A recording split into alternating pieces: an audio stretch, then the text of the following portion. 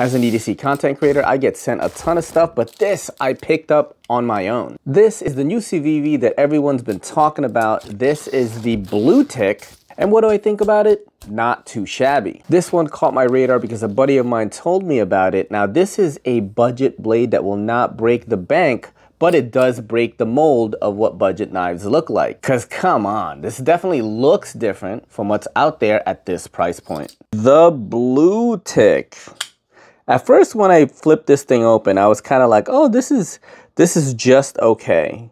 But I started playing with it a little bit more, and this has got a lot to offer, man. You get a nice and slicey hollow ground 14C28M blade. The jimping on this is wild, yo. You get textured G10 scales with a G10 backspacer and a stainless steel clip, and it is reversible. I would have preferred if there was a pocket clip cutout in the G10 on both sides, and the placement is kind of weird if you look at that right there. They did use flat screws though, and it is deep carry. Another thing to take note of, it's a liner lock with nested steel liners that do have weight reduction. That's a plus. It's deployed via flipper tab, and the action is snappy in typical Civivi fashion.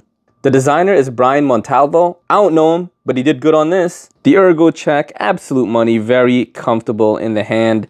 And like I said earlier, I love this jimping. That's a cat hair.